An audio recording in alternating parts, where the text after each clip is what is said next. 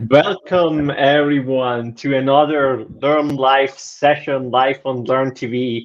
My name is Thomas Maurer and I'm here with my boss, manager, friend, and beer expert, Rick Claus. Hi, Rick.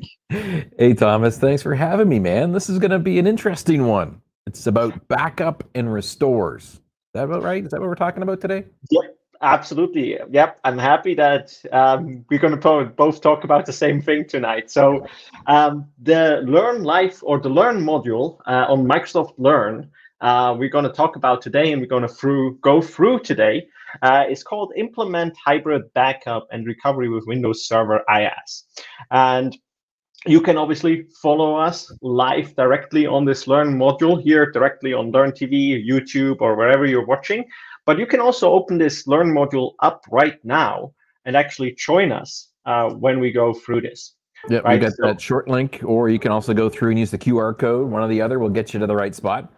I will ask that you do sign in, because then you can get points and actually build up your profile for what's going on.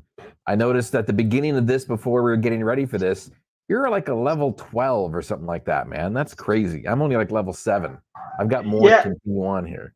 Yeah, I did not even notice. I don't even know if it's good, but assume that you're like that, not that high, and I think it's good. So we can definitely compete a little bit. I would be happy if people also, by the way, if you're watching and you have like a lot of points and done a lot of Learn modules and like you have different levels, feel free to share them and tell us how you're doing. Absolutely. So, Rick, shall we go into and have a look at the module? Because we also, by the way, just to mention before we jump into this, we also prepared, obviously, a couple of demos for you to actually go through this stuff, which is mentioned in the Learn module.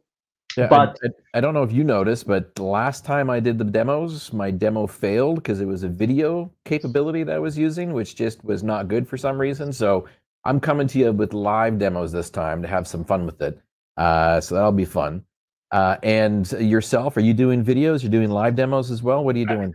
Of course, I'm going live. I mean, I have like there's no way I'm gonna do like recorded stuff. No, just obviously recordings can help, but today we're gonna do all of the stuff live.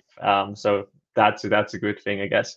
And the interesting part about this being Learn Live is that we're being streamed to about 3 or 4, maybe even 5 different endpoints. And so if you do have questions, you do have stuff you want to chat about, please make this interactive. I mean, I love talking with Thomas. He's an awesome guy to talk with, but we also like to hear from folks that are inside the different various chat rooms. If you're joining us on Learn TV, there's a technology or a plugin that we have for the chat you can go off and use. You can directly engage with us as well, wherever you happen to be watching on the YouTubes or on Stream Elements, sorry, not Stream Elements, on Twitch or wherever it happens to be. Go off and say hello, because I can already see, you know, my good friend Andrew McCallum is saying hello. From the UK side of things, if I remember correctly. Yeah, it's from the UK. So over there in the Europes. Yep. Must be late for Andrew. Must be late for him. So we definitely don't want to disappoint him when we talk today about backup. And I think that is also brings us directly into the module or the Learn module itself.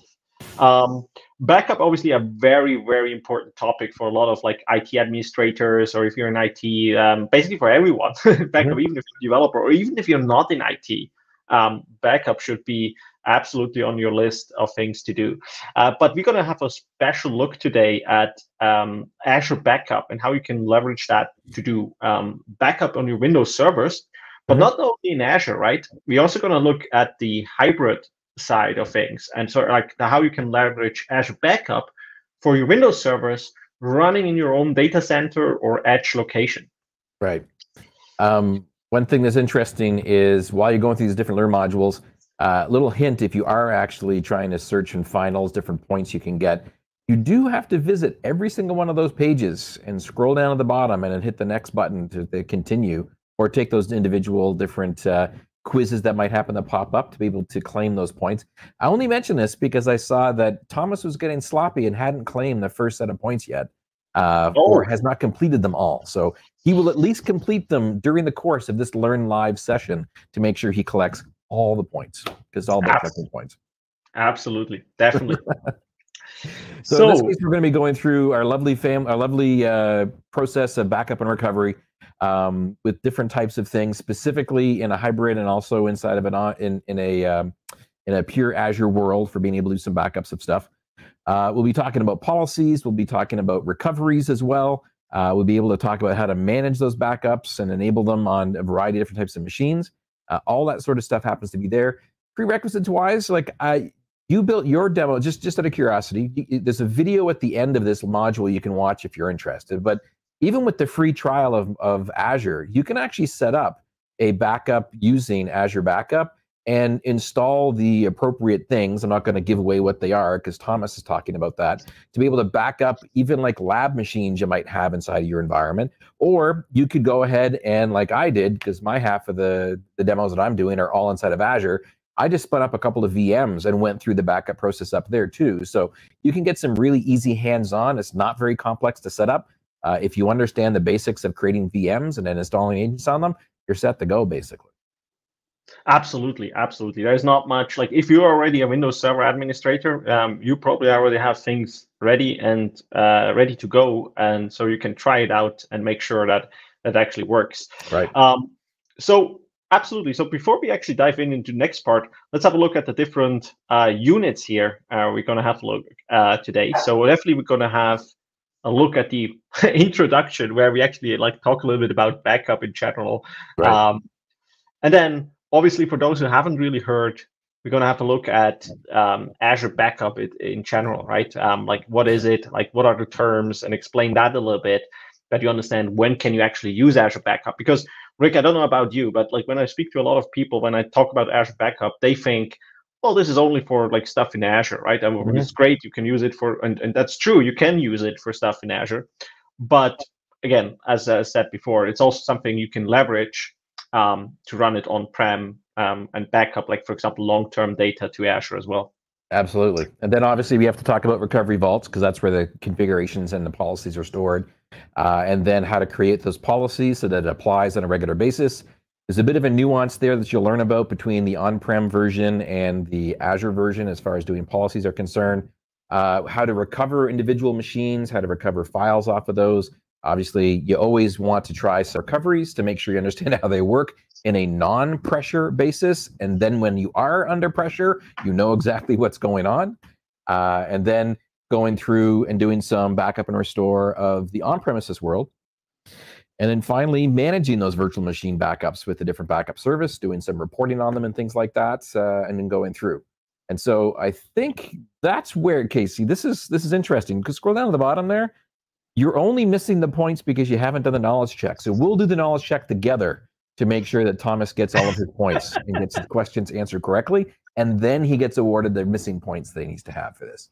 Sounds like a plan, Rick. Sounds like Awesome, a plan. Man.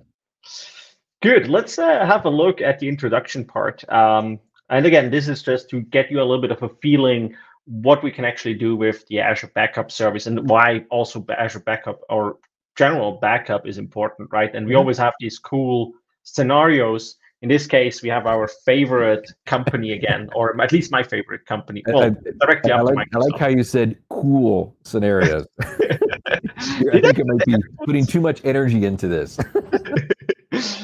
No, but it's like, it's good to like to realize, okay, when would I use this, right? And so like there's like Contoso, again, like don't stress enough. This is probably my favorite, or my second favorite company in the world, at least, directly after Microsoft, to work for. And they obviously want to leverage Azure Backup to do some of their backups for the Windows IaaS VMs running in Azure, but then also to do file backups in case of disasters and stuff like that for their on-prem Windows servers. Obviously, we already went through the learning objectives in the introduction piece, so it's just simply copied here for your reference. But you know, the interesting thing here is that some of the nuances they call out in that particular scenario talks about that the Contoso currently uses your traditional on-premises tape backups for restores. You remember tapes? Woohoo! Those were fun. And then we're going to be looking at how to implement recovery vaults, backup policies, and then implement them across both VMs and Azure, and also VMs inside of the VMs and physical machines inside of your on-premises world. Yeah, that was like great times. I remember when I first started in IT, we had like obviously we had the short-term backup from like, again, file servers mostly, but then also like applications, obviously, and stuff like that. We put them on a disk, on a server with lots of disk, right? So we had a short-term backup.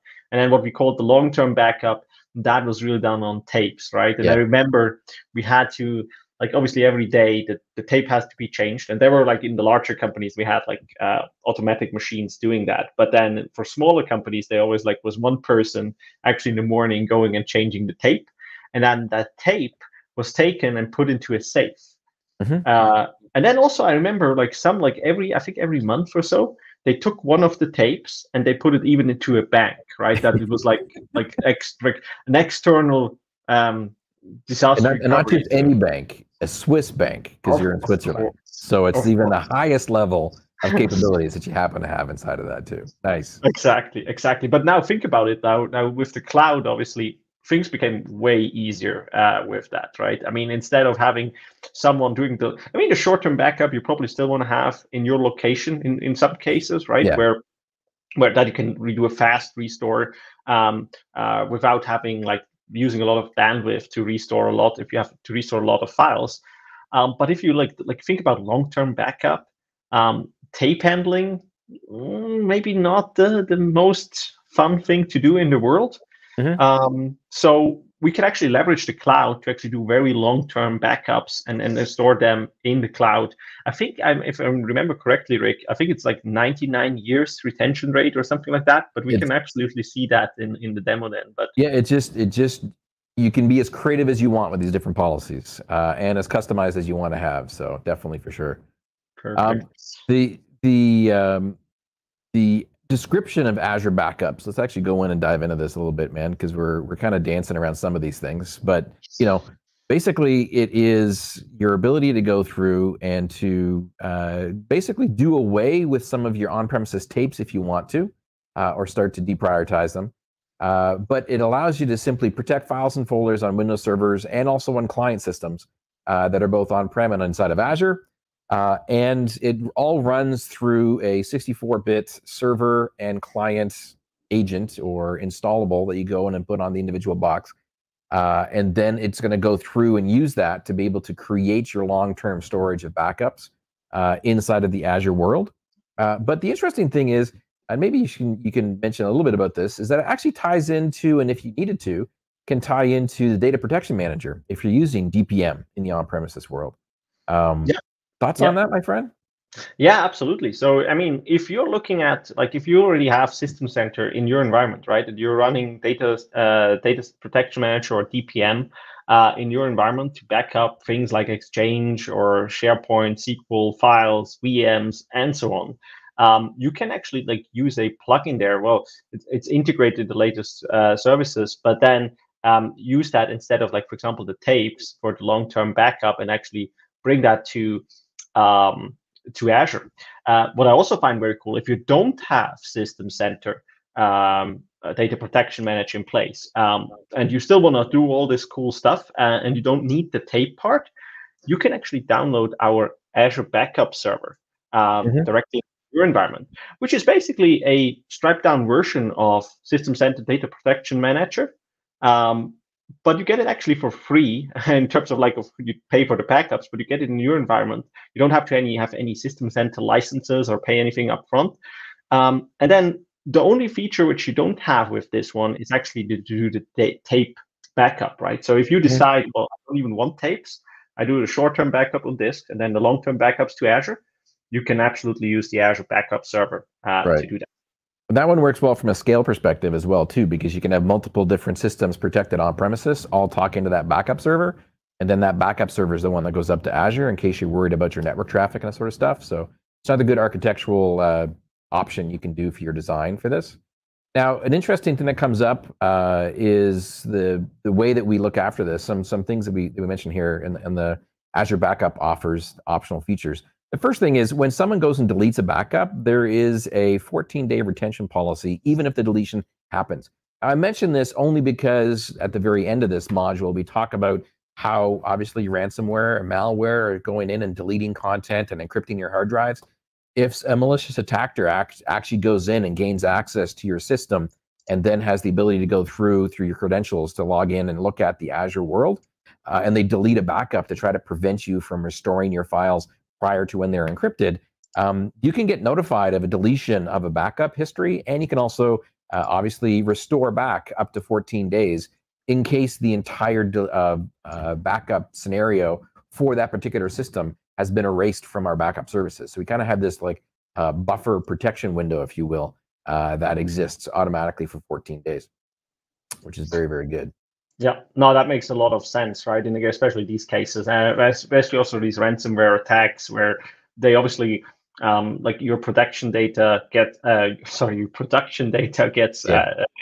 for example, and then they obviously want to make sure that you don't have any backups to restore. And in this case, we want to help you to protect that as well. Absolutely. Right. And it's good to note under the benefits and description area inside this one module, in case you're getting asked these questions for why using this.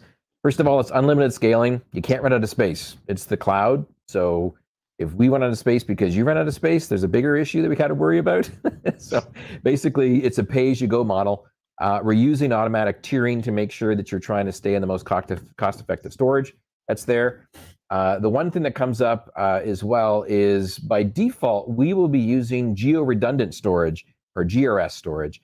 You can actually save a bit of cost if you don't need to have geo-redundant storage and change the storage, the recovery vault to only use locally redundant storage or LRS instead, in case you needed to save a little bit of money there. And it does have, as I mentioned, long-term retention. I think you brought up the point of something like 99 years was one of the configurable options as far as the policy is concerned. Yep. But you know, it can be as creative as you want to with that. And then we obviously tie back into this whole concept of a solid backup plan is one part of a business continuity or of a recovery plan in case something goes wrong inside of your environment. There are obviously other things you should be looking at as well, but this is like the nuts and bolts of basics of what you have to have in place is a good plan that you've tested for being able to back up and restore those critical systems. Yeah, absolutely. And yeah, you just mentioned like the long-term retention again, right? I think like one interesting conversation I had was like, okay, well, 99 years is actually a lot. So you will probably have more problems restoring that and actually like using it and finding an application who can still read the file format, right? If you've installed like something exotic, I don't know, like something which is used today, but like 100 years from now, I don't know if I still will be able to open like a specific file format. So that's going to be interesting. I also want to add two things here when we talk about these benefits here. One is obviously the inbound and outbound data transfer. And obviously, as you can see here, it's basically unlimited. So you can actually put as much in and out as you want. Now, if you're familiar with Azure, you know that like outbound traffic, like so if you get stuff from Azure down to your environment again or out of Azure, there's usually a cost in that, right? With Azure Backup, there's no cost involved in that. That's already included in the backup price. So we don't want to like trick you in and say, well, now you need to restore, now pay us, right? You know, you need to pay us more. That's absolutely not the idea when it comes to backup. Yeah, we're talking. That's the egress and ingress, and so there's no egress charges on this. And we're the demos and the stuff that we're talking about right now is going down the nuts and bolts of virtual machines and physical machines on premises in Azure. Azure Backup also will work for other services inside of Azure as well. Obviously, different databases because databases have to be backed up differently. SAP HANA databases have to be backed up differently as well. So a bunch of different stuff is also covered in there. We're only going to be covering the VM side to keep it nice and simple and kind of go from there. Yep. And the only one on this slide, I'm sorry, I want to also quickly mention that, or on this page, is encryption, right? I get asked about this a lot. So obviously this stuff is encrypted when you back it up to Azure. So I will not show you this, but when you set this up, for example, you need to define a key phrase. For example, when you back up your on-premises data to Azure. Now, this key phrase is needed if like you need to do a restore when the server is gone and you need to set up a new server. You need to actually put in that key phrase to encrypt that data. If you lose that key phrase, there is no way we will be able to access it, or you will be able to access it, nor anyone else will be able to access it. So this is a very crucial part that when you set these things up, keep that in mind as well, that you need to actually make sure that they store your key phrase in a safe place. Right. Good. So we talked already a lot about these things, but I think it's good to highlight this again. How can you actually use Azure Backup and what are the scenarios? I just mentioned before that you can obviously use that on premises. So you can use Azure Backup not only for Azure, but you can use Azure Backup to backup files and folders in the system state using the recovery service agent, or also what we call it in short, the MARS agent, right? It stands for Microsoft Azure Recovery Service agent. So that is something you could use. And this is very handy if you back up 1 or 2 servers, or you have some machines you want to back up. But as soon as you want to scale, we talked about System Center Data Protection Manager, as well as the Azure Backup Server, which you also can install on-prem, and then you can back up on-premises workloads, again, such as SQLs or Exchange or Deep, or even like virtual machines running on Hyper-V or even VMware as well, and then back that up long-term to Azure. Sounds like a plan, my friend. Good. And then obviously we have like Azure Backups, and as you mentioned, a couple of other workloads there as well. To back up that, as you just mentioned.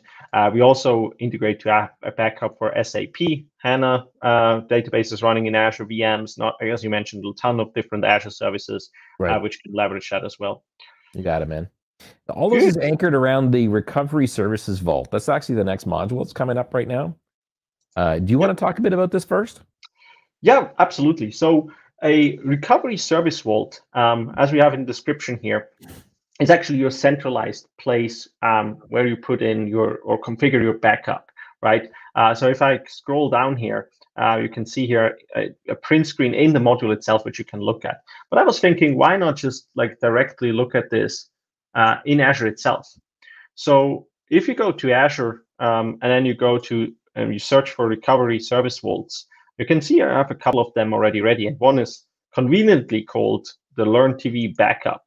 So no worries, this is not the backup of Learn TV. This is just for myself. But you can see I did already set this up. It takes a couple of seconds to set it up. And then you have a lot of different management stuff going on. And what you can actually do here is very simple. When you want to start backing up things, you just hit this button here. And like as the choices can be hard, right? Like you have like the MARS agent, you have workloads in Azure, you have the Azure Backup Server, and so on. It can be sometimes difficult. So we help you here to actually choose which workloads you want to back up. So in my case, what I will show later on is how I actually do the backup of on-premises workloads. So I have some on-premises servers. And then I also have a question, what do I actually want to back up, right? And in my case, we're going to do files and folders. That's what I want to back up. I want to just like my backup from my file server. So I'm going to select that. And then if you hit the Prepare Infrastructure button, it will actually tell you, in this case, we recommend that you basically use the Windows Server or Windows Client, like the MARS agent, which you can download here. And then you can download and install that as well. Right.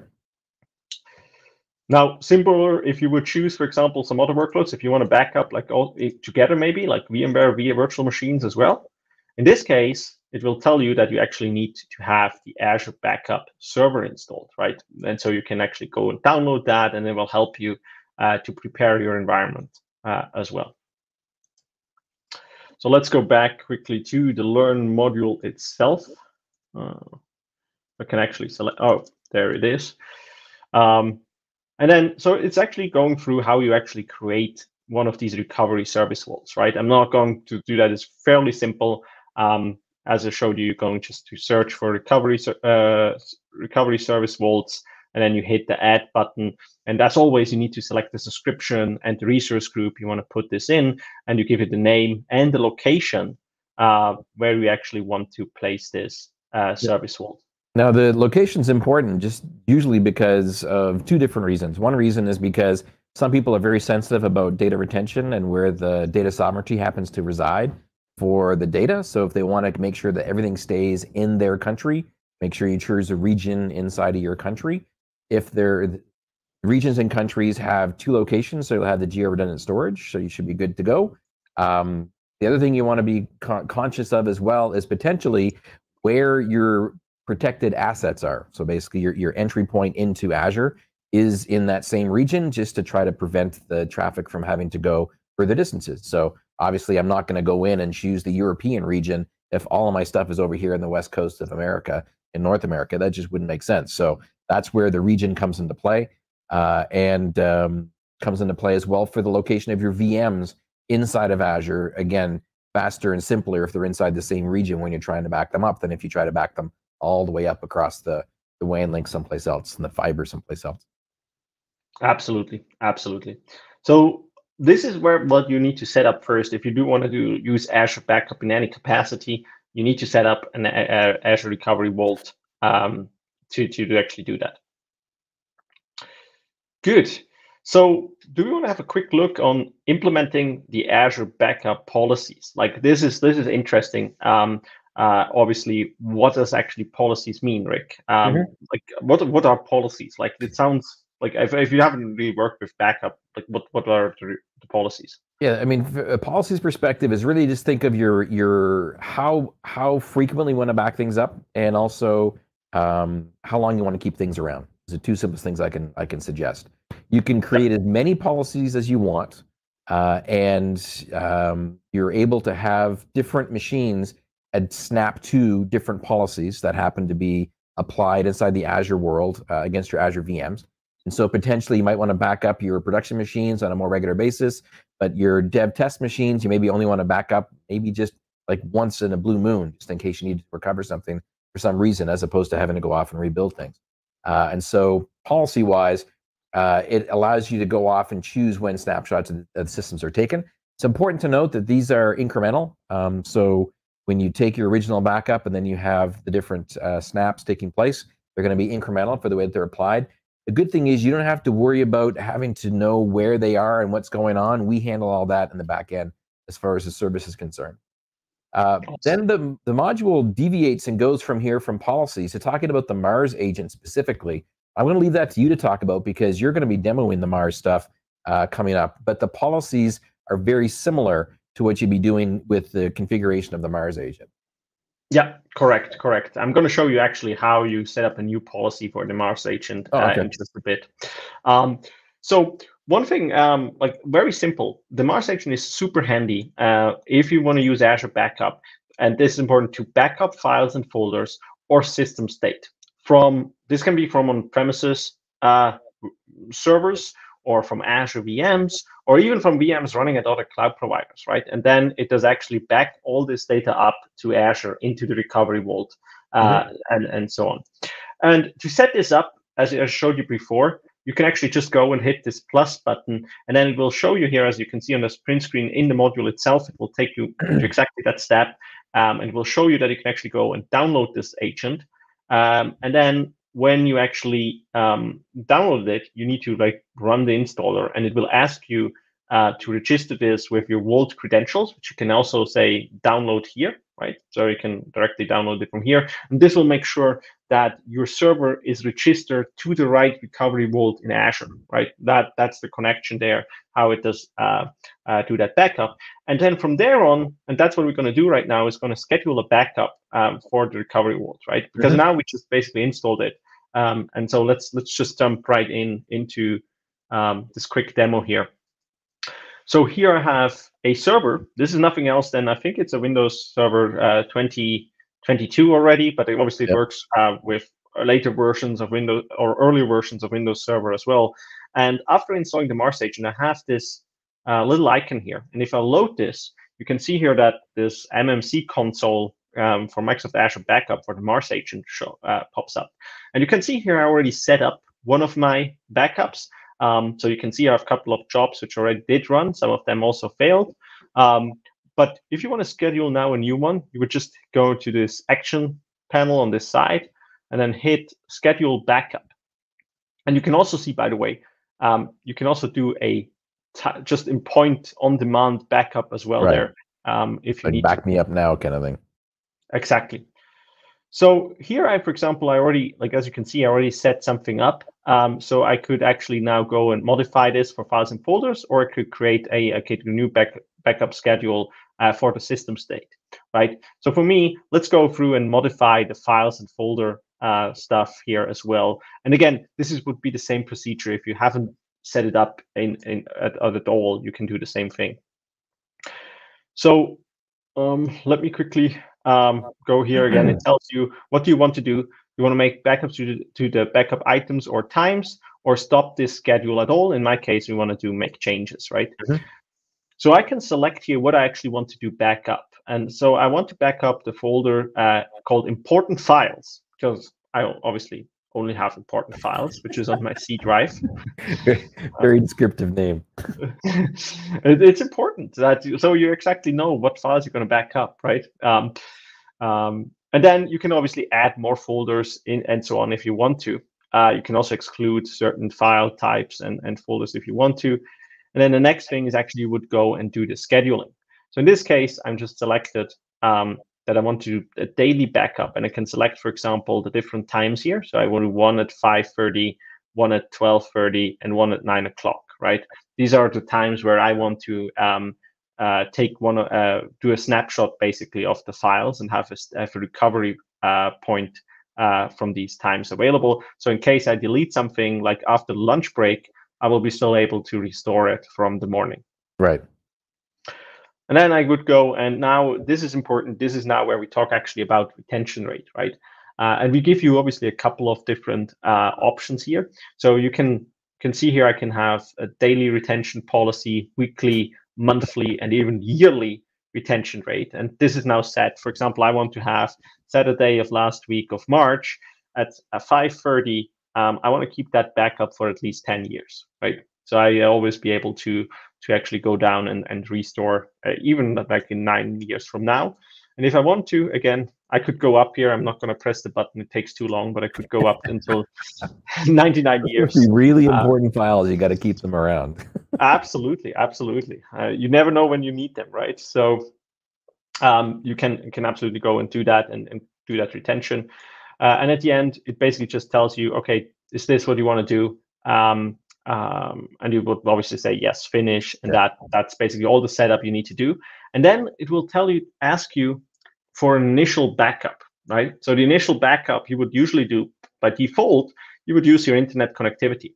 But if you don't have a good enough internet connectivity, or you just have too much data to back it up, then you can also use something called Azure Data Box, for example, to transfer a large amount of data on physical disks, basically. We also have something called the Data Box Heavy, which is still my favorite product of all time, which is basically a big chunk of disk you can roll in a little wagon that has like little wheels on it into the data center, and you can plug it in to your network, copy all the data in it, and then send it back to our Azure data center and like transfer a big amount of data there, for example, for the initial backup in that sense. Yeah, you're talking petabytes and petabytes of data with that the Data Box Heavy for sure. Absolutely. It is quite large, to say the least. Yep. So let me quickly switch back to the module itself. I know we have a lot of other things to cover. So this is how you then set it up. And again, you can do if you go through the module, you can see here a couple of other things you can obviously configure, such as proxy settings and so on. But the module really covers also the installation process. And it also goes through the things I just showed you, for example, to set up the retention and policy here, for example, the screen I just showed you as well. And then you can obviously go and have a look at this in the Azure portal, which are this last thing I want to quickly show you to actually show you how does that now show up in the Azure portal. So if I scroll down here to backup items. Right now, you're just looking at the main information page for the recovery service vault, right? Exactly. So here I'm in the main page of it, and here obviously I can do multiple things. And it's not that I need a recovery service vault for every server I back up. I can have multiple servers backing up to the same recovery vault, multiple services backing up as well. And then I could actually go to backup items. And now you can see here in my case, I have this one agent, Azure Backup agent deployed. And if I click on it, it will tell me, okay, hey, the state is actually good. The last backup worked. And I can actually find more information about this as well. So I know if I have a large amount of servers I back up, I can actually have that in a centralized place and see how the server is actually doing. Now, I love the fact that you've got C/important files resting on a server that's using a default auto-generated name of win-blah. Well, don't you use names like this? Files anywhere.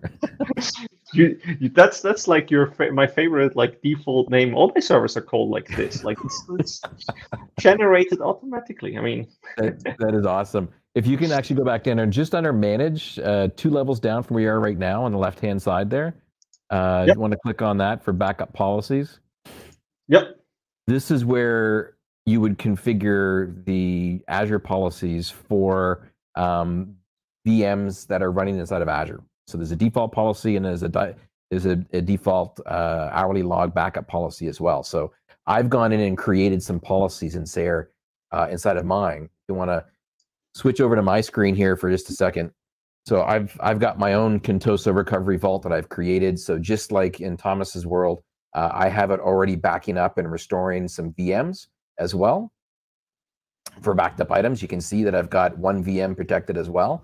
But in this case, I'm protecting one of the boxes that I have properly named SRV01 inside of my world. And as well, inside that recovery vault, I can take a look at the policies that I established, and they look surprisingly familiar. Here's the one I created called Daily Backups.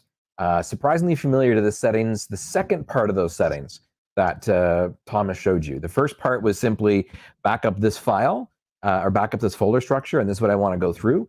This time here, it basically does an entire machine and the data disks as well, all at once through snapshots, to then go through and then choose how long do you want to retain your backups for. And I chose the defaults just like you did, to say back me up on a weekly, on a monthly, and on a yearly basis, up for 10 years, and it will go ahead and set it up for you. So it's all basically done and ready to go. Exact same process, except it's through the web interface. Now the difference is when I onboard new VMs inside of this, I can choose how I want to go and actually have them backed up. So in that case, I have one machine already being backed up. My second machine, SRV02, this is the general overview page of that particular box itself. But if I just go down here to the bottom and choose backup, except did I go past it already? Where is it? There it is. If I choose backup, all I have to do is simply say, select my existing vault and then choose the recovery vault that I just showed you, and then choose the policy that I want to apply to it. And then it reminds me what the policy looks like. Or I can even create a new policy on the fly if I have the appropriate rights. I simply say enable backup, and that's going to go ahead and schedule a job to take place and integrate this machine into that job environment, just like you would see slightly different interface than what you saw from the Mars interface when you do it through the portal. Oh, that's cool. That's cool. Perfect. So now I think, interestingly, the next, after setting up these policies, we obviously want to see how we can actually recover certain types of backup, right? And that's also what the unit covers now. Is the next one is Windows Server IaaS virtual machine, recover Windows IaaS virtual machines. And there obviously is different ways of doing that, right? Not just, as you mentioned before, this is just one part of like a good disaster recovery strategy. One is the VM backups. And then you also have other services, which, by the way, also, like, for example, for Azure Site Recovery, it also leverages the recovery vaults as well for doing like disaster recovery scenarios as well. And then for disks, we also offer like something like managed snapshots in that case as well. So you went already through the backup scenario. Do you want to have another look at this, or is that what you already showed us in this case? Well, I showed you how to go off and do the actual configuration of the backup on an Azure VM and how to add a new one into it as well. Pretty simple stuff to be able to go off and do the consistency. Let's actually go through, and on my portal machine over here, I have my recovery vault, which is currently underway and working supposedly. So let's actually go take a look and see what these backups are looking like if I actually go through and see. So if I choose backup, oh, sorry, I've already configured that one, my backup infrastructure. Sorry, that's the backup infrastructure for the endpoints. The backed up items, see how we're progressing. That's what I want to try to get to. Finally, here's the interface. SRV01, you can see, is already backed up. And then we have SRV02 is saying, warning, initial backup is currently pending. So basically, that machine is in the process of being configured to be backed up. It has not had its initial one completed as of yet. In this case, this one's not going to complete until later this evening because it's not supposed to run until 9 p.m. but you can basically come through and see the status of that particular machine, if it's working or not, if it's finished or not. So this will be updated eventually as it comes through. I don't know about your important data, if you have lots of data inside of there, but I put some demo data inside these different systems, and they're good to go. An interesting thing, if you haven't had a chance to look at, again, you had the Mars agent installed. As far as how does this look on a VM inside of Azure on the client side or on the server side of things, in case you needed to log on interactively to it, there's actually not much to see. I'll just actually show you my SRVO1 box here as an example. When I log in over here,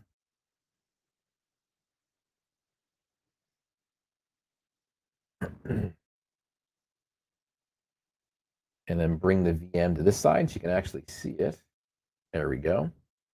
So this is my SRVO1 box that's currently up and running, just to show you where my data happens to be, because this is more so for the recovery piece of things. I'll be showing you in just a little moment here.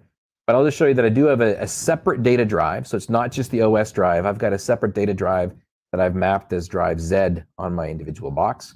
I've got some shares, and I have a bunch of different files and demo files that I just threw in there to be able to prove that I do have some data that exists on this individual box. I got some pictures, and I've got some ever important stuff as well as far as demo files are concerned. So let's actually go through and just delete that and then empty the machine's recycle bin as well, just to kind of create the problem that we have that will do the recovery in a future step that's coming up.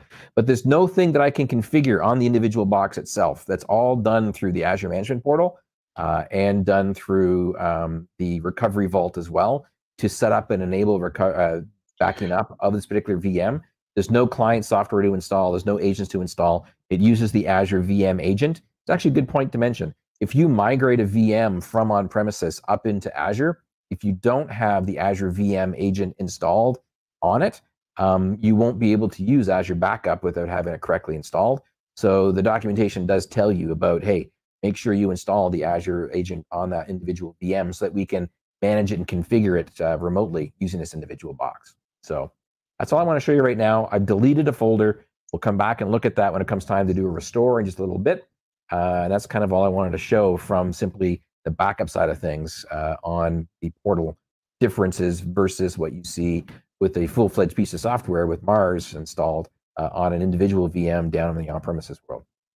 Yeah, that makes a lot of sense. Again, like as you mentioned, it's already using the VM agent, which is already like on the machine itself if you deploy an Azure VM. Right. Now, what could be interesting if you actually migrate, in some cases, if you might, depending on how you migrate your service to Azure, there's no VM agent installed in that machine. In that case, you need to like manually go and install that. But that's again, like depending on what tool you're using to migrate, you will have that VM agent present.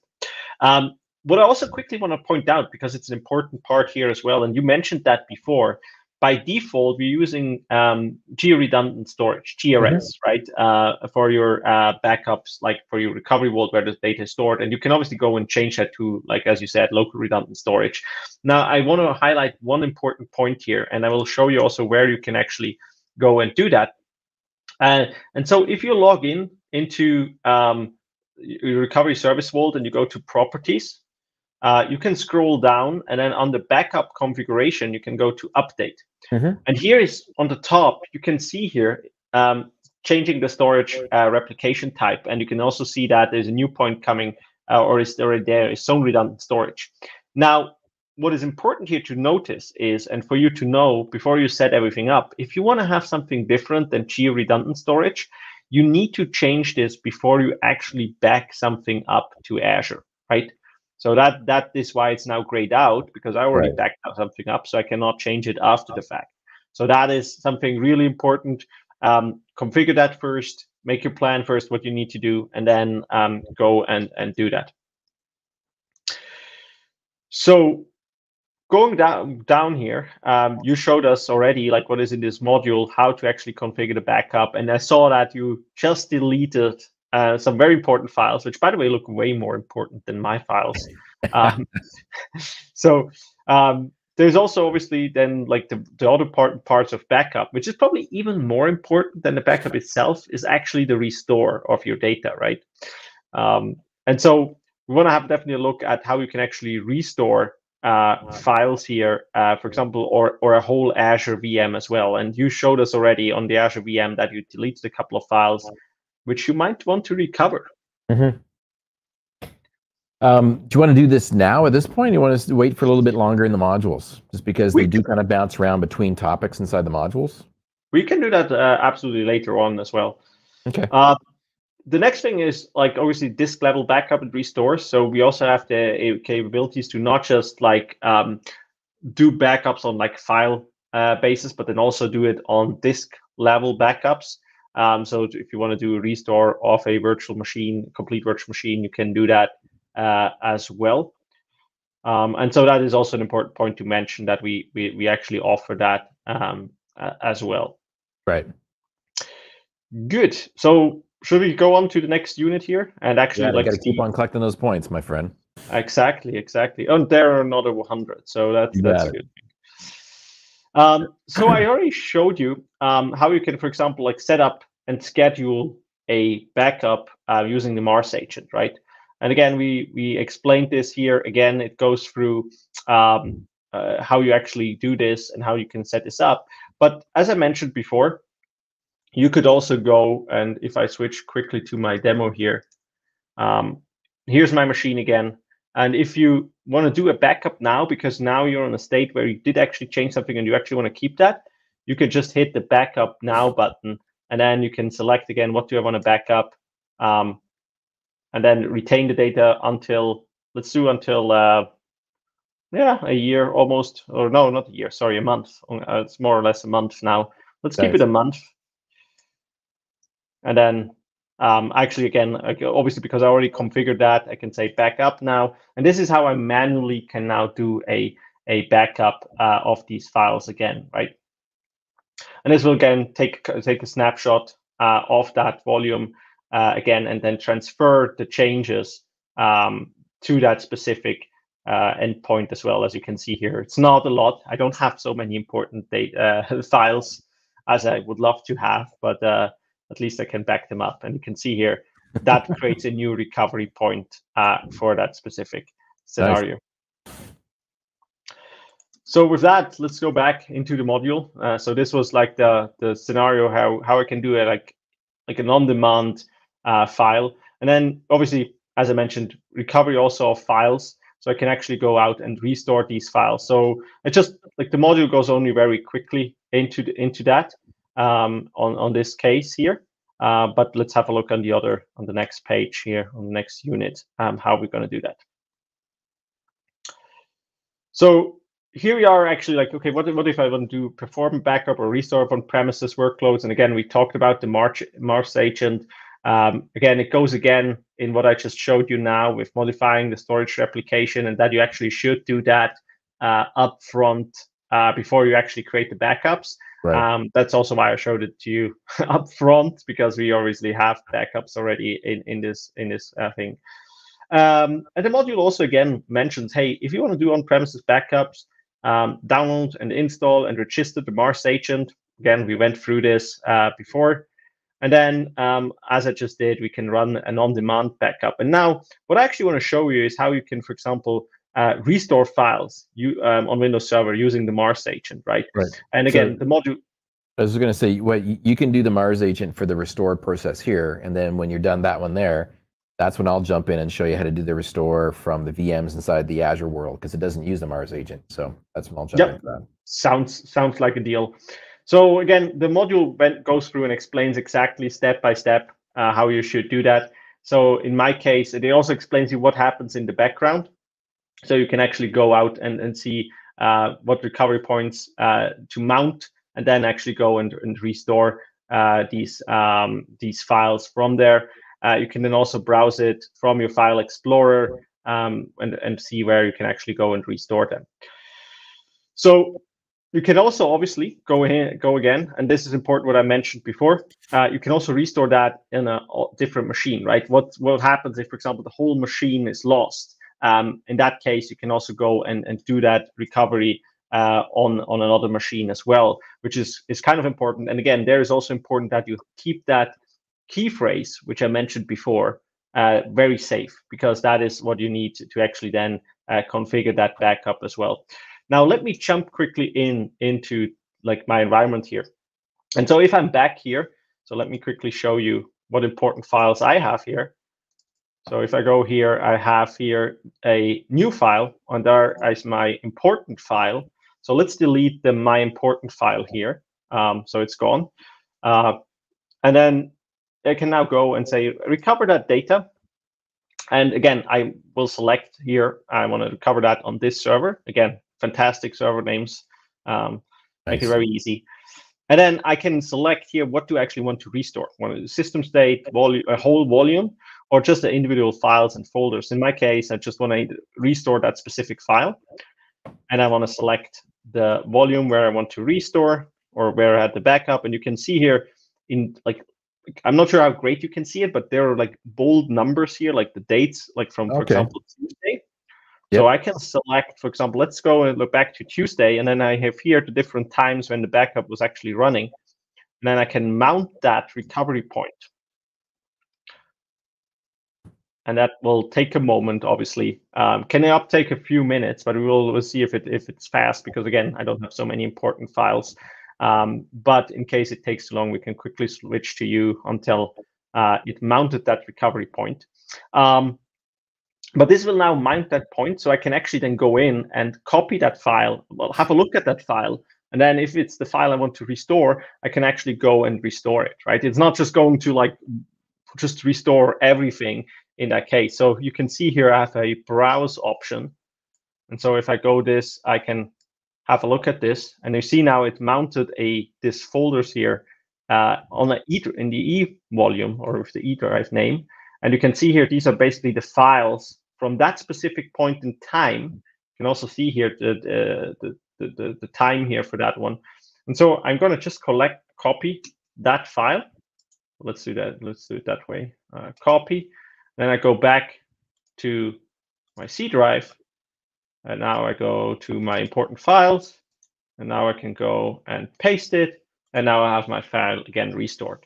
And as I mentioned, you could obviously look at this file before that to see if it's really like the right data in it. So for example, if you think about it's a Word document and you added and edited a couple of things, you probably, like your user probably know what is the content of that file. So you can even do, before you restore it, you can do a check, right? I mean, now I restored the file because it was lost or deleted, but obviously you could also go and like change the version of that file when it's still existing. Right. That's important to note that this works both on Windows Server boxes and also on Windows Client boxes too. You can have this installed on Windows 11, Windows 10. As long as it's 64-bit operating system, you're good to go for the agent to install, to be able to go through this process.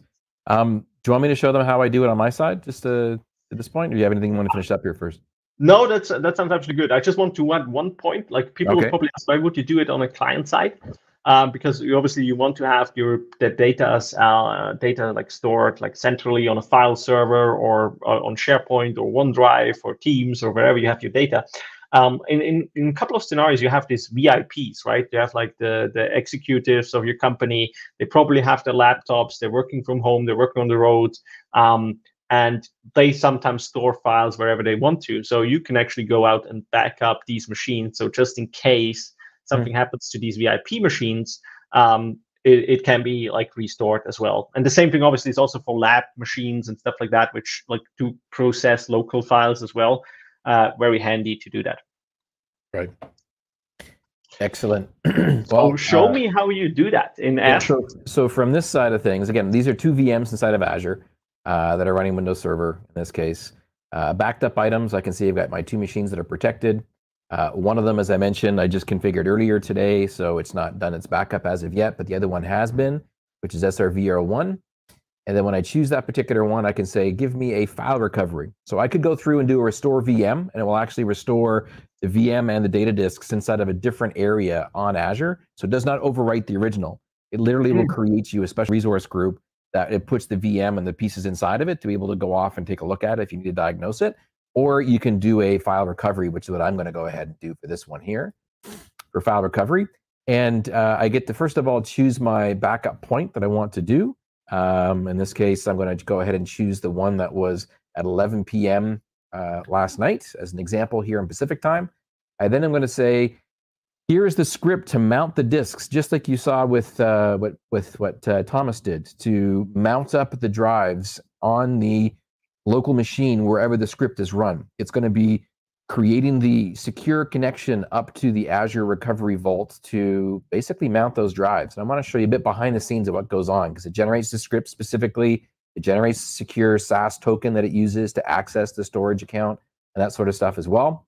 It allows me to download that executable when it's done generating. And then it gives you this really god-awful, ugly, long password that you have to know. And so that long password, you have to somehow get it available to give to someone, or to make it available to someone through an email, through whichever it happens to be. It's this big, long alphanumeric character that they're going to give you that's unique to this particular instance. So in the background, what it's doing is it's preparing and mounting those individual storage volumes that are in the back end, and then makes it available. There we go. Makes it available to go to this custom script. I can see our admin people in the chat, so the various different feeds coming in. No, don't send an email. Okay, don't send an email. This is just a demo environment, but here we go. I'm going to go ahead and download this individual script file that's unique to this environment. And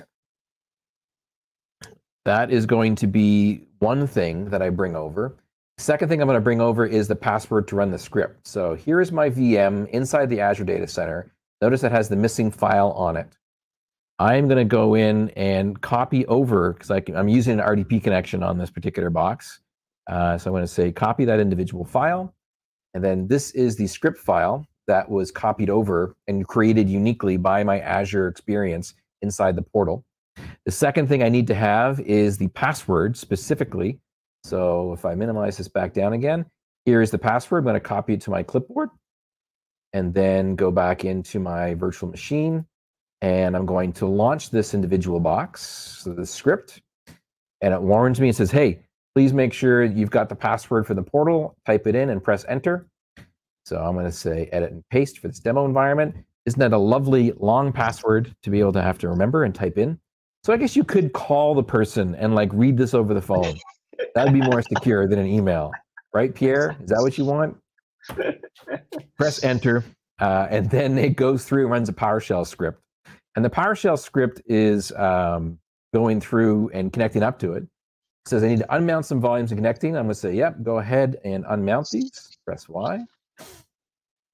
And the reason why it's giving me an error message is because I ran this demo last night, and it's now fixing that, because the mount points were created last night. They're active for so many days, but they're unique to the password. So basically, you can give this package and give the password to the individual that has to restore the files, and it will then go ahead and, there we go, it's now working. It'll then go ahead and leave them running so that you can attach up to them again if you need to, because you missed some files for that initial recovery piece. But the neat thing is here, take a look at this. It actually is using an iSCSI mount point remotely on the Azure side. That's what the server actually attaches up to. So these are going to show up as an iSCSI disk on my actual box itself. And then it's going to warn me, hey, by the way, 3 volumes have been created for your partitions. You've got your data partition, you've got your system reserve partition, and you got your Windows partition as far as drives that are mounted, and you're good to go. So now if I go back over here, there's the licenses for people that are being using this. Here, if I take a look at my Windows PC environment for Explorer, I now have my F, H, and G drives, which are what's called. So obviously on my F drive, sorry, my H drive for Windows, this is my operating system disk. That is not where those files happen to exist, but that's the point in time from last night. I actually want the data drive, separate drive that was created. And then there is my shares folder. And then there is the marketing folder. And if I open up another instance of Explorer to show you my existing system over here, this is my existing Z drive, which is where my data is. This is my shares. And notice the marketing is not there. All I have to do is simply copy this guy here, paste him over here, and then nice. my files come across. and he's now back up and ready to go. And those drives are mounted. So I could go back and research back and forth if I needed to, if I needed to go off and pull off some other drives. After the recovery, to remove the disks and close the connection to the recovery points, simply click on Unmount Disks step in the portal. So I can close off this script because I don't need it anymore.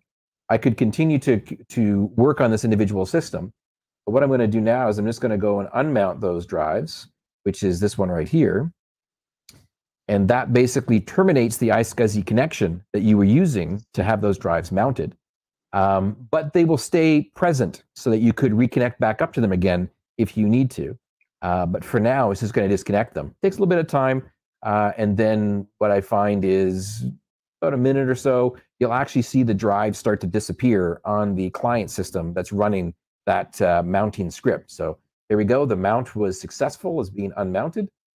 Coming back over here, if I take a look at my machine, you can see that already my PC is running.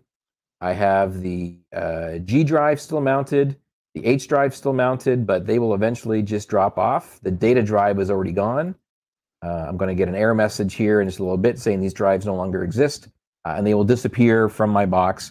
I'll go back to just having my C drive, my D drive, and then my Z drive will show up on this individual box. So that'll take a little bit of time for some cleanup, but that's essentially it. It's an iSCSI mount, encrypted connection to your storage to copy the files down and off as you need them. They stay active for 7 days, as they mentioned in the warning messages.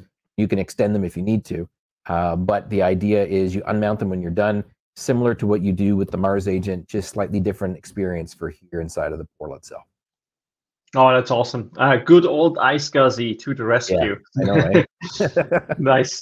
By the way, it's encrypted traffic between the system and the termination point, the mounting point, up inside the Azure space. Yeah. By the way, I also want to mention there's Alexander, who first of all has a couple of comments. First of all, he says Azure Backup is perfect. So kudos to that. Absolutely, we'll definitely share that with the Azure Backup team as well. They're going to be definitely happy about this. But then he also had a very, very good question. Is there anything ransomware protection behind Azure Backup solution? And basically what he means is actually, is there something which can help us detect ransomware? Right, like that, like what happens is obviously probably it's already working in the background, and we obviously take snapshots of that over time, and we don't want that, right? And so yes, there's actually a whole page describing, and we can definitely share the links in the comments, how Azure Backup can actually help in cases or help in cases to backup and restore and plan for protecting against ransomware, right? And there's obviously a lot of tools where not just in general, not Azure Backup detects this, but we have some systems for example, Microsoft Defender for cloud, and Microsoft Defender for endpoint or as well, which can help detect ransomware. And then together, for example, with Microsoft Sentinel, can basically send you alerts when something like that is going on in your environment, because you don't just want to protect against ransomware, right? There's also a ton of other security related issues which you want to take care of. And so those are great Azure services which you can leverage there as well to actually find out. But also just to quickly go back to with Azure Backup, obviously when you have an Azure Backup recovery point, that recovery point is protected in that case that no one can actually go and just mess around with it, right? Yeah. Good. So you just showed us basically how you can restore files and recover files in Azure VM. Very, very simple. You can obviously use the same setup also to restore whole machines as well. And so in the last unit, we actually just have a video about all of this stuff we just showed you. So if you want to have a look at how to manage Azure Virtual Machine backups with Azure Backup Service, you can actually go out and check out that video and learn what we just showed here, have a little bit more details on that as well. Yeah, but as we mentioned at the very beginning of all this, the setup that we did for this demo environment is actually very, very simple. If you just have an Azure free subscription, you can create a recovery vault within that free subscription, and then you can go and configure the Mars agent download talking to that recovery vault to run on a lab machine or on some machine you have on premises. There's no fancy VPN required. There's no fancy configuration of some kind of express route required. This will just use network connectivity over the internet if you want it to be able to go off and to back up the on-premises machines. Those machines could be virtual, they could be physical. I mean, technically, they could even be in a different hyperscale cloud provider if you wanted to as well. It doesn't matter where they are. It's an agent that installs, that dials back into the backup, the recovery services vault. So that's how it works. And in the Azure space, all I did was make some VMs. Very simple to spin up a VM of whatever type you like. It'll go off and to do backups and snapshots. One thing I did not show you, we don't have the time or the demo built up to do this today, is doing a recovery of an entire VM. I chose to say back up the file, but all it would do is basically pre-create and hydrate a VM using the backup snapshot image of the system that is in question in a different resource group. So it does not conflict with your production system in case you need to go off and do some forensics on the box or do some other stuff on that box. You can have a fully working system that's an identical to that snapshot available and deployed in a custom resource group. And you can even name those custom resource groups if you want to with a certain naming convention when you create the recovery vault. So pretty simple stuff. It's an extra layer of protection. They don't cover it in this particular Learn module, but it's something you might want to know for your own proper disaster recovery kind of conversation that you have. Absolutely, absolutely. No, that's great stuff. And again, also there's like obviously like we just scratched the surface here when it comes in terms of Azure Backup, right? As we saw. I was just going to say we should probably talk about cost, not for how much this costs, but obviously you're going to be paying for the backup storage for where things are. So if Thomas's ultra important files need to stick around for 99 years, that's obviously going to take up an awful lot more storage space over time. And your storage costs will gradually start to rise as more instances and more snapshots are taking place in those individual systems. So just be aware of that, the longer your policies are, the more the storage costs of the backup side of things happen to cost. But as Thomas mentioned at the very beginning, there is no cost for network egress, so outbound stuff down to the restore of your local box or ingress into Azure. That's included with the cost of backing up the VMs. Yep, absolutely, absolutely. Those are important parts. And again, there's a ton of auto services, as you could see, where we would go out and say, hey, like what you can back up, right? And again, we didn't show the Azure Backup server. There's much more capabilities in that as well. But should we actually go and transfer to the knowledge check here as well? You just want to get the last bit of the points that you want to do. So make sure we do the check here in the slides, but then you have to go back and finish it off so you get the extra 200 points. Absolutely, absolutely. Okay, let's see how we do. Again, we're on a delay. If you can, we've got the ability to take your suggested answers. We'll go through this, but we'll wait until everyone has a chance to go through and read the screen before we show you what the answer happens to be. How about if I take the first one? You take the first one. Okay, so Larissa is responsible for implementing server workloads backups at Contoso. She wants to implement an on-premises backup to an Azure Recovery Vault service. What does Larissa need to do on the Windows servers that she wants to back up? So these are the servers that are on premises. What does she have to do to those servers if she wants to go off and back them up? A is going to go and have Larissa download and install the Maurer agent and then register that particular server by installing with the Vault credentials. B, Larissa must download and install the Maurer agent. And C, Larissa doesn't need to do anything. Windows servers contain all the required agents for inclusion in the Recovery Services Vault. Let me see here. What was involved for this one here? It's to be honest, like the question is actually fairly simple, but then the answer options can be a little bit tricky, to be honest. Right. So I always go by elimination. Like if I'm doing a Microsoft exam, I do the same thing. I eliminate the obvious one. So I'm willing to bet that everyone has said that C, yeah, that's not right. Otherwise, we wouldn't even be here talking about this. So C is not the case. You actually do have to go and install something. So C is not the option. That leaves you with an A and B, 50-50 chance. The crowd is going wild. And so far, one person has answered with an A. And then no one's coming up with B, but these are very similar. The only difference between them is One's download and install, and one is download, install, and then configure credentials. I think I remember seeing you do something there, Mr. Thomas. What would you say? I definitely mention it. Like this is like, obviously, if you just like install the agent, if you download the agent and install the agent, then where does it actually transfer the data to, right? I mean, at some point, you actually need to identify which Azure subscription, which recovery vault you want to be, and that is where what's done in the registration process. So with that, I would say A is the correct answer, Rick. So you did a fantastic job there. Nice. Congratulations. I like elimination, my friend. I like elimination. Good job. Good job, So Alexander, and also Andrew, I think it is. Yeah, both of them came up with A inside the chat stream that I can see here.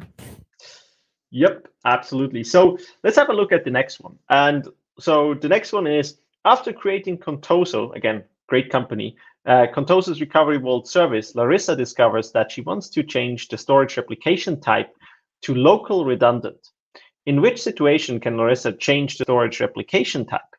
So that is actually like where we talked about very briefly about how you do this, right? So A, Larissa can change the setting at any time. B, Larissa can change the setting, but only before a recovery vault service starts providing protection for items. Or C, Larissa cannot change the setting at any time. So I'm going to use my definitely not this answer strategy, and I'm going to once again say that C. It'd be rather restrictive, I think, if you can never change this ever. So C is not the choice. Would definitely make a silly question if C would Who writes these things anyway? That's what I want to know. Who writes these things? So the other thing is, because I showed you this, I mean, it's also that, like, unfortunately, I say it's not A, because you can't just change it all the time. Like, there's no mechanism like at the end how you can change it. So in my opinion, I would say it's B. Nice. I would agree with you for sure, because that was what I remember your demo showing us, was that it was grayed out because we had already started to provide backup solutions. And again, this is something that you need to think of, because we charge more for geo-redundant storage than we do for locally redundant storage. But again, you have less protection in case one of the region pairs happens to go offline or get wiped out by a snowstorm or by a flood or something like that for some reason. So geo-redundant literally means like north, south, east, west kind of redundancy, where it is significantly farther apart than having them in the same zone. We don't talk about zones in this environment. This does not support zonal stuff. It's only between locally redundant and geographically redundant storage. So I'm seeing here we got some folks that got it right. Mr. Andrew McCallum, congratulations. That was a good answer there. I think Alexander also got it as well. Fantastic. Some people are playing along with us. It's good to have this interaction. I even see our good friend and partner in crime here, Mr. Wired Canuck, Pierre, from last week, is helping us out by answering questions inside the chat. So thank you, Pierre. I appreciate that. Absolutely. Number 3, doing something useful. Larissa has been archiving and tidying up unneeded backup data. She has just removed some backup data from the Azure Backup. She has been informed that this removed data is actually required to restore some damaged files. Maybe there was a ransomware attack or something like that. Who knows? And they were deleted. What are Larissa's options? A, Larissa can do nothing about it. The backup is unrecoverable. I love that. That would be sad. B, Larissa can recover the removed backup files data for up to 14 days after deletion. So basically, you've deleted the instance of the backup of that particular VM in question. Or C, Larissa can recover the removed backup data for up to 21 days after deletion. So we've got one highly implausible one, and then 2 are the options, I think, here. I feel sorry for people who joined us late, because I think you mentioned that very early on. You explained exactly that when we went through the Learn module. Right. And I have some thoughts here, but again, let's do it the way as we did it for all the other ones. I would, again, as I mentioned, it would be very sad if it would be A. So I don't think it's A. I would definitely not say it's A. And then the question really comes down, is it 14 days, or 21 days. So 2 weeks or 3 weeks. And so this is actually a tough one here, I would say, in terms of if you didn't listen. But however, if you didn't hear at the very beginning. Exactly. If you didn't hear it, we want to know. So also people in the chat want to know. So be honest, I obviously listen to my boss all the time. So it's definitely B, 14 days. And 14 days deletion recovery is possible with your system. Very, very good. Now, let's actually make sure Thomas gets his appropriate scores. And so can you flip over to the website on Microsoft Learn, because you've been following along with us, and let's make sure he chooses the right answers on the Microsoft Learn site. Absolutely. Congratulations there again. Eric joined us, and so is Andrew as well. Alexander. So on the knowledge checks, again, notice in the top right-hand corner, it's gray, 200 points. You're on the line right now. So let's help Thomas out. The first question answer was A, which is the first one. Yep. The second question, talking about the Recovery Vault service, changing the storage types, that was a B.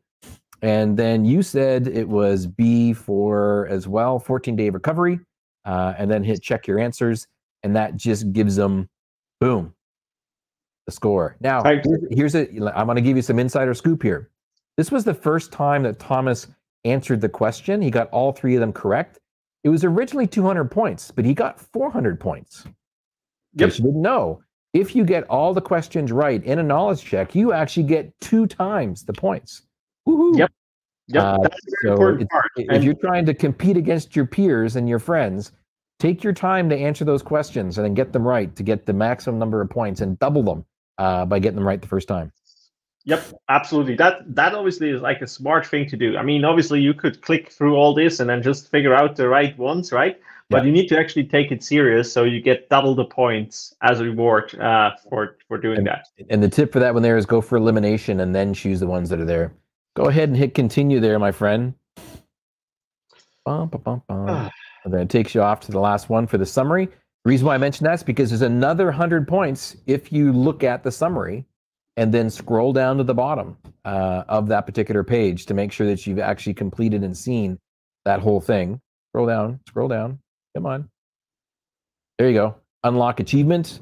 That gets you your total scores that are there. And you're now basically done. And yeah, rate it. Did you like this module or did you not like the module? Let us know. Let's give it a great. Let's give it a fair, a good rating. There was some stuff that needed to be kind of cleaned up in there. It's not too bad. And you can even use a comment. Yep, highly recommend doing that. I will obviously spend some time later on to do that and to give you a nice comment about this. But again, if we have just a quick look again about the summary, if I switch back here to the slides, what did we look at today? We obviously had a look at Azure Backup in general. We talked a lot about that. We showed you how you actually implement recovery vaults and what they are for. Rick showed you how you actually implement Azure Backup policies on the Azure side of things. I was basically demoing you how you do Azure policies on the on-prem machines. And then we recovered Windows IaaS VMs or files from Windows IaaS VMs in that case. So we did definitely a lot here to do that. And then obviously, if you look at what we also did, is perform file folder recovery, perform a backup and recovery for on-premises workloads, as well as explaining how Azure VM backups or how to manage Azure VM backups with Azure Backup. So what I actually want to show you again is this link here. Again, if you just joined us on the stream and you want to go through that module and you want to do it yourself, you want to get the points yourself, you want to go through all these questions again, you want to learn and go into details into what we just showed you, here is the link. And you also have a QR code here on the page itself where you can scan and then put it up. You can do that today, you can do it tomorrow, or over your vacation days, or during work. I mean, and learn about hybrid backup in Azure. Yeah, and I do want to shout out to all the folks that have been helping us out and chatting with us inside the chats. We do actually read the chats. Mr. Hendock C on Twitch. We're just delayed. We can't actually see them live as they go. I'm glad to see that you're actually doing some competition amongst your different friends around how many Learn points you happen to have on Microsoft Learn. But Alexander was great coming back and asking us questions about stuff, even getting some ideas on connecting with us after the fact. We have an IT Ops Talk Discord server that we hang out on, answer questions on. Andrew McCallum, you've been solid helping us out and going through all these different hybrid modules with us throughout the last couple of weeks. So thanks for sticking around and doing some stuff. For all the other people, I think we had people that were joining us today from Colombia, I noticed, also from the Nigerian Delta region as well. Cool stuff. It's a lot of fun putting these different options on. There are more Learn Live sessions that are going to be coming up in a variety of topics. On some of the links that we shared there on Learn TV, you can see future series that are coming up. This one wraps up the series that we did specifically on hybrid learning. It was a lot of fun going through the stuff that we did. And I had a great chance being able to connect up and touch base with my friend Thomas. I don't think we've really kind of presented like this before, have we? No, I think that was like the first real time we did something together. But she also, to be honest, it didn't real like presenting. It was more like learning together about Azure Backup. And again, I only can say this again, like this again was the last episode, as Rick mentioned. But if you have like missed other episodes, if you're not like Andrew and saw all of them, we obviously have a link here where you can actually see and go back to all the episodes. We already recorded on different topics, so you can actually go through all these hybrid infrastructure study hall episodes and then learn about that as well. Right. We have a last couple of moments left before the official stream actually goes off and ends. If you do have any questions about backup and restore using Microsoft Azure Backup or on premises, we're happy to answer them. Other than that, I'm kind of good. Oh, I get to see Alexander is actually coming into us from Brazil. That's kind of cool. Nice. Amari is 10 o'clock at night from France. Bonne nuit, monsieur. À la prochaine. We'll chat again at some point in time. And yeah, man, it was great hanging out with you. And again, our friend Jason behind the scenes helping us out. He hosts and works on Hello World on Learn TV. Going to be kicking up and doing some more episodes of that in the new year. Do you have any ideas on other topics possibly that we should be covering as like a series like we did here? We can go off and create some in the new year. Let us know in the chat. Let us know. Yep. Absolutely. I saw already some comments that like someone wanted to know more about Azure Arc. Absolutely happy to help there. We need to have another 7 hours of streaming time for Thomas to stop talking about Azure Arc because he's very well versed in it. But yeah, Rick is right. Let us know what you want to hear, what you want to learn about. We will definitely make sure that we can help you there, bring the right content for you. And again, also thank you very much for joining from my side. It was a pleasure, a lot of interaction, which I loved. I hope everyone learned something. I definitely did, and I hope Rick too. So thank you very much, Rick, for joining tonight. And thank you, everyone, for watching. Yep. Thanks a lot.